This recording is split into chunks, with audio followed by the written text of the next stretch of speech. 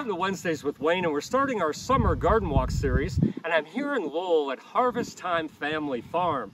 Really a cool place where they've got some cutting flowers you'll see in the background, a wildflower walk.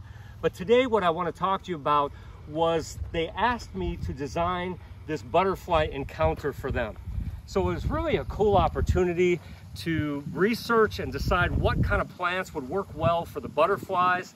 They'd have this beautiful greenhouse that's screened in. You can see we're just finishing the outsides just to make it a little more aesthetically pleasing. Let's take a walk inside the greenhouse. And again, this is called the Butterfly Encounter.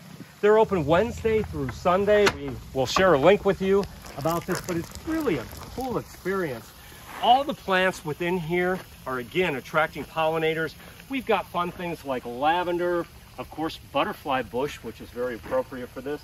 Some interesting hydrangeas. This is quickfire that has some fertile flowers as well as sterile. Some grasses in the background. Some beautiful hibiscus for color. In the center, you'll see a section of allium and black-eyed Susans. Again, some more hibiscus, more butterfly bush, and of course, coneflowers, which are a favorite of the butterflies. Some coreopsis as well. Different grasses, hyssop.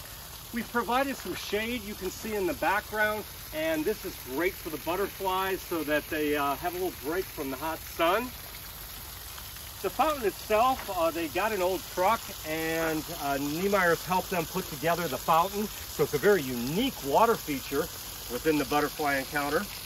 And again, we're just looking at a series of plants, some Russian sage, again, some more hydrangeas, some Joe Pyeweed, a few trees in through here, Persicaria firetail, Russian sage.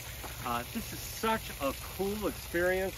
Again, being in with all these blooming, pollinating plants, and then being surrounded by 100 butterflies. So it's really, really a neat experience.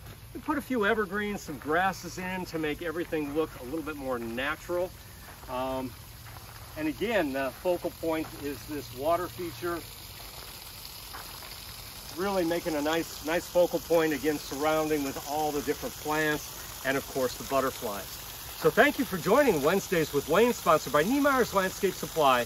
And remember, beautiful landscapes start here.